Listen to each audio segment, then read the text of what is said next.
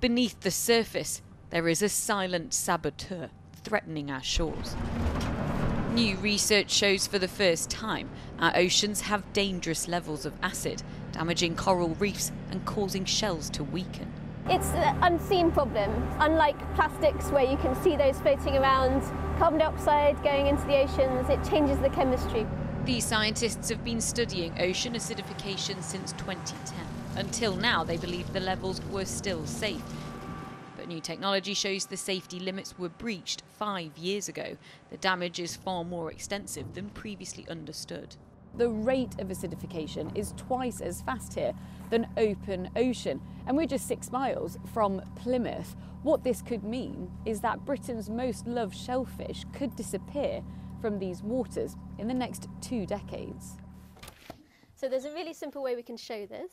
Back at the lab, I'm shown just how quickly carbon can affect the ocean by blowing air into water. You can start to see it's becoming more purple. It started off as this blue colour. And then you've blown carbon dioxide into that and it's made it more acidic, which is represented by the colour change. How did you feel when you realised actually the data you are now recording showed that you were well into dangerous levels of acid in oceans and seas? It's really worrying because we aren't ready for that and we're not seeing the pace of change in the policy, in how we live and how we emit carbon dioxide that matches that concern in the data that we're seeing in the oceans. Scientists warn extreme examples like this could be seen in the next 2 decades, where shells like this one on the right are weaker from acid.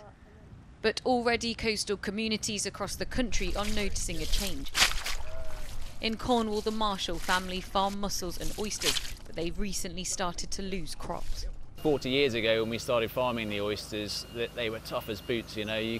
Now it just feels as though they're slightly more fragile, they're not quite as hardy.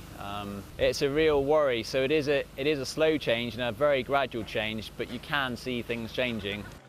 Our island nation has guarded its shores for centuries, but now the UK faces a new threat, one we're not yet defending against. Sangita Lal, ITV News.